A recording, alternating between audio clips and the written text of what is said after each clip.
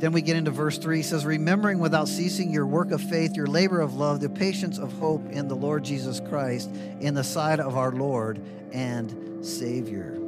When Paul prayed, he remembered three very important things. He remembered their work of faith.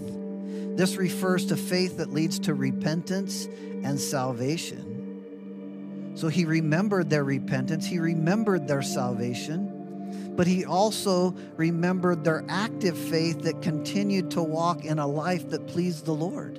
He says their labor of love. This speaks of their service to God as a result of their faith and love for God.